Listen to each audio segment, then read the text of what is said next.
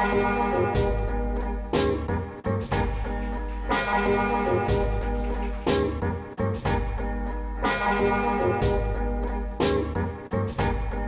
everyone, it's Saturday, May the 13th, and we're going for our first workout since arriving in Egypt. Yesterday, I didn't sleep at all, and then today, I definitely made up for it. I think we slept from like 11 p.m. until 11:30 a.m. Yeah, something like that. Feeling very well rested. We don't really have much planned for today, so we're gonna go for a workout and probably just chill and relax around the hotel. Even though the vacation so far has been very exciting, we haven't done a whole lot of relaxing just because we haven't had the time, so we're gonna try to squeeze some of that in today, and we definitely need to go for a workout. I have 1 high volume and I'm gonna do 2 prolific because I need to wake up. Makeshift funnel. I already had a coffee, so give me 1 prolific and 2 high volume, please. We were able to bring these into Egypt. We brought the protein, everything in, and it wasn't an issue. Yeah, people have been absolutely amazing in Egypt. Like, there's nothing that I can say as of yet to complain or say like anything was a worry that we anticipated being a worry. Part of it could be due to the fact that we were really smart about how we coordinated everything, so we didn't basically do anything that wasn't booked through the hotel. We've basically been with someone everywhere that we've went, so I feel like that has helped a lot. Even with that said, the people here are just incredibly nice, and they just seem really happy to have us here. And this is one of the things that I like about having prolific and high volume is you can kind of moderate your caffeine dose. So if you still want to get a crazy pump, you don't have to, have 2 scoops of prolific. You can just have 1 scoop of this and then kind of fill in the holes with a little bit of extra high volume. So that's what I do. So if I don't want a whole lot of caffeine because I already had coffee, or if it's late or something, then I'll just add a little bit of extra high volume. So I still get some stimulant effect, but I get the full pump effect. Hat or no hat? Hat. And you haven't been wearing a hat this whole vlog. Yeah. So I'm really excited to get a workout in here. Devil in a white dress. I know that you like this. Come here, let me bite it. It was so hypnotizing. I'm still fantasizing.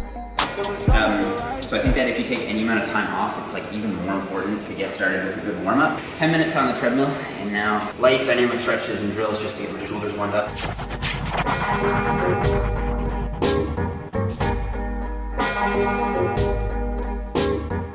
yeah, I'm just gonna start off with push. I'm doing full upper body today, so I'm gonna start with some shoulders. We're just doing a machine press over here. I'm gonna go like 10 to 12 reps, but I'm doing like 3 or 4 light warm-up sets just to get the blood flowing, start to feel a little bit of a pump, and then I'm gonna load these reasonably heavily because I am pretty strong on those machines. So yeah, you have 2 grips. One is on the inside. This grip I find to be just a little bit too front delt focused and too narrow, so I use the wider one. That's a nice machine. It feels really good. It feels like it hasn't been used much. I don't know if it's a new gym or people just don't come here, but it's Devil nice. in a white dress. I know that you like this. Come here, let me bite it. It was so hypnotizing. I'm still fantasizing. Okay, this is gonna be my first working set.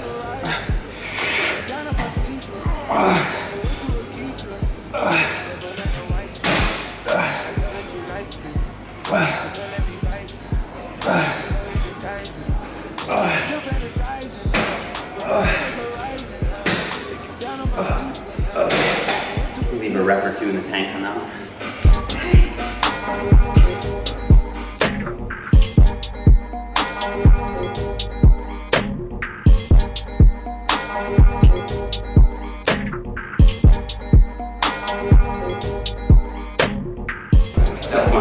Took the last set to failure. I got 13 reps, so 8 to 10 on the first 3, and then 13 reps on the last one. Man, it feels so good to get a shoulder pump. Oh, it's probably only been like 4 days, but it feels like it's been forever. Some weird dumbbells that have rotating handles. You notice that? Yeah, I wasn't sure if there was like a purpose to that. I don't like it. It feels unsafe.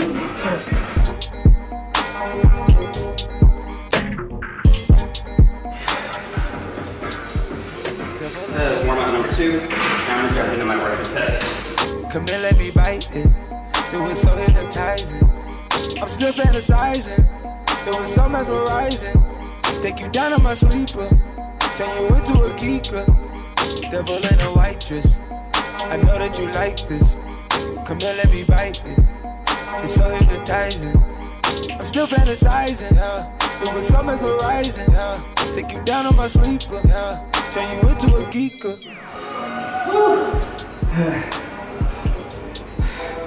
That was top 13 reps. Yeah.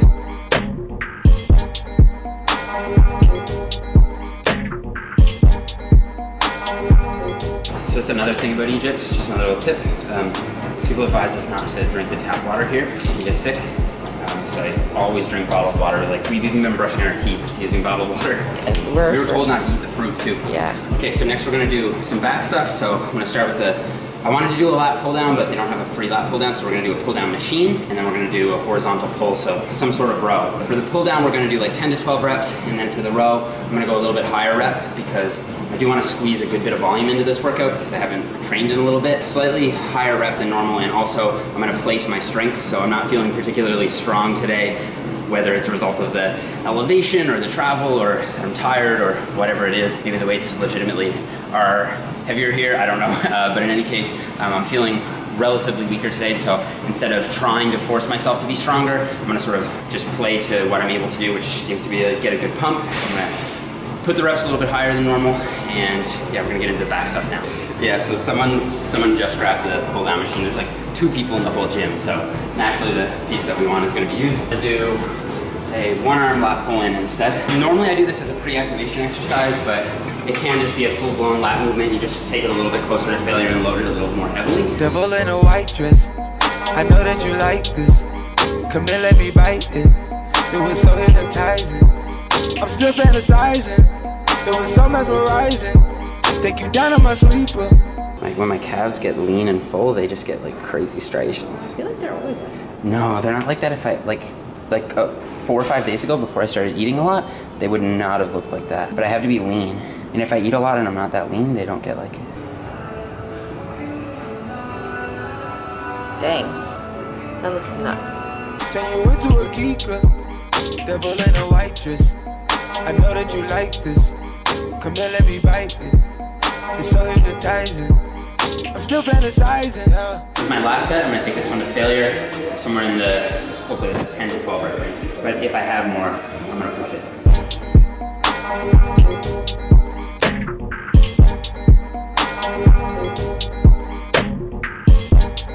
So one thing I try to do is, even if I am taking it to failure, I try not to let my form be compromised throughout the set, so I still keep it nice and controlled as much as I can. Until the last one, I let that one slip a little bit. Alright, so up next, I've got a horizontal row. So this is like a plate-loaded machine row. I'm trying to focus on like my mid-traps. So I pull my shoulder blades back together. And I also tuck my elbows down slightly. And so normally I'll go heavy on this, but today, like I said, I'm just trying to cram some volume in. So I'm gonna go like 12 to 15 reps. This might be heavy, but I'll still hang there. It's not his fault though, because he has to work with me, so I have like small weights. Devil in a white dress. I know that you like this. Come here, let me bite it. It was so hypnotizing. I'm still fantasizing. It was so mesmerizing. Take you down on my sleep. This part of my last video, like when I was doing this pose, a ton of people were commenting on how short my arms looked in that, and I've actually had it measured for basketball. And I think I have a 5'1" or 5'2" wingspan, and I'm 5'5", so I do have really short arms, but it's actually, if anything, a good thing in bodybuilding because it gives me that appearance of like tightness and density on stage, and where I have a really small waist, it makes my arms look very full. But obviously, like, not all bodybuilders watch me, so people wouldn't necessarily know that. For my body type, it works well for me on stage.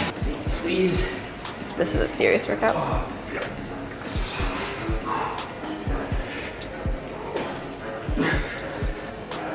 Just using dumbbells because it's quicker than having to load up the bar.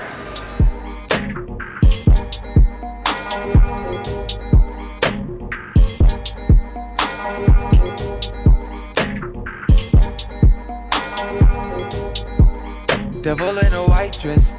I know that you like this. So guys, we just finished up with the workout. We did get told that there was a no filming policy. We were being really discreet at first, and then we just started snapping pictures everywhere, and we had like 3 different cameras out, and then they said something to us, so that was probably a rookie move on our part. However, we did speak to some of the workers there, and they suggested that we speak to the manager tomorrow morning to see if we can film, just because I think it would be a smart business move from their perspective. The hotel is absolutely beautiful, the gym was amazing, and so if we can open it up to 200,000 people through my channel, it might be a good move for them. So hopefully tomorrow he will allow us to film. Is it not working? No. Oh no. Let me try my card. Got the magic touch. Ready? Okay, you're gonna make this work.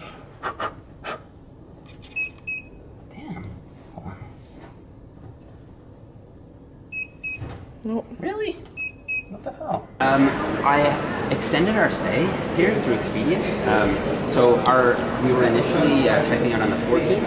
Oh, amazing. This has been we the most extend it amazing longer trip. if we could. It's very nice. Yes. Okay. Okay. Thank you so much, Ahmed. Thank you. All right. Thank you. All right, round 2. For real, bro?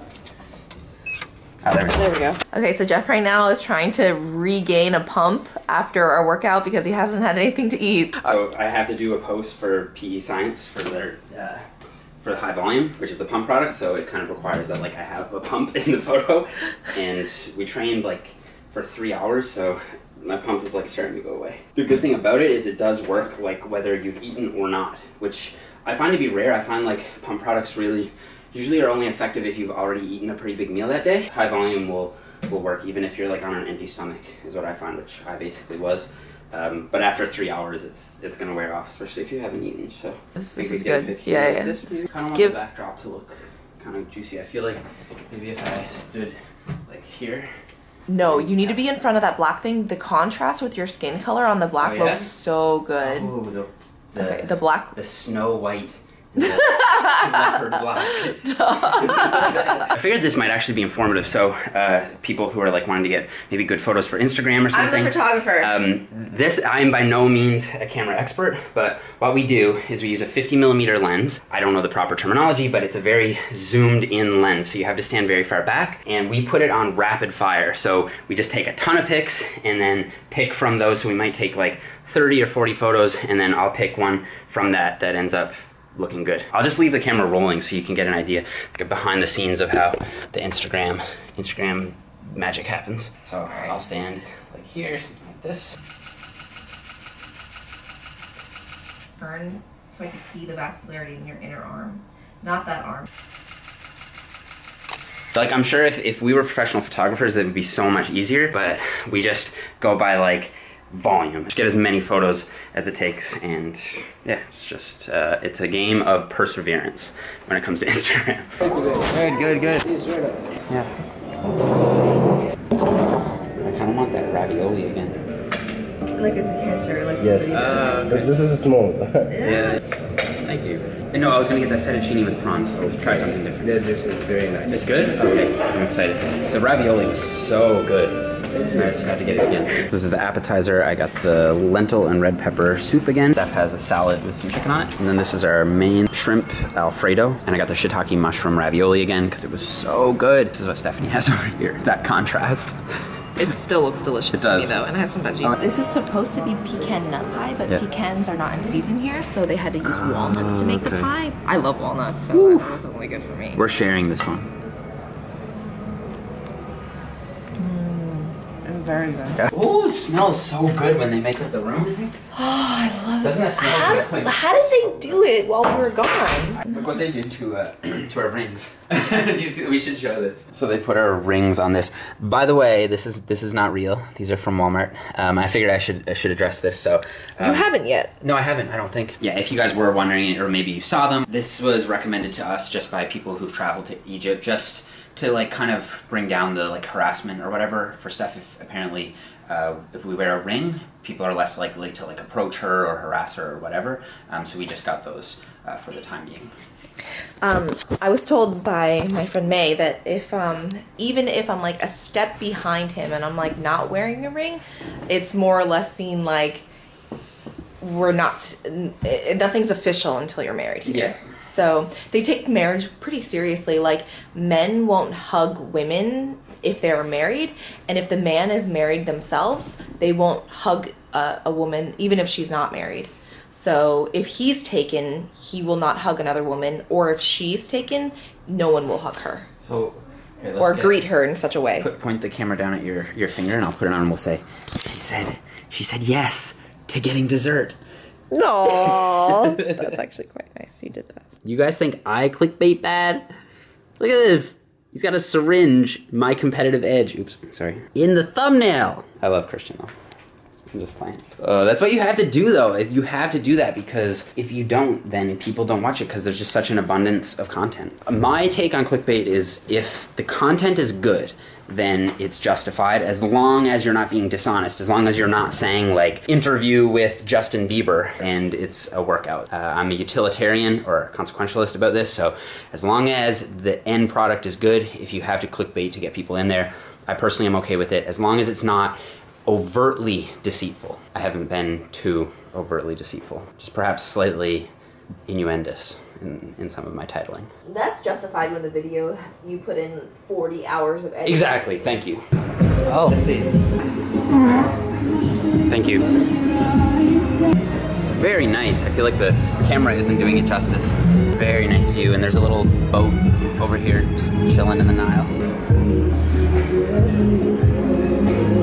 This just came up in my reading and it kind of just stimulated a thought process that some people who ask a lot of questions about what causes cancer, what makes cancer worse, is a good example of why it's not that simple. Some people are saying that tumor cells or cancer feed off of glucose, so a lot of people are under the impression that the ketone diet is like an anti-cancer diet, I guess. But research, like it's not always like a one-way street, so a good example would be that if you were to suppress having glucose in your cellular metabolism or the lack of glucose in your diet, yes, that would suppress the tumor cells from getting glucose or nutrients.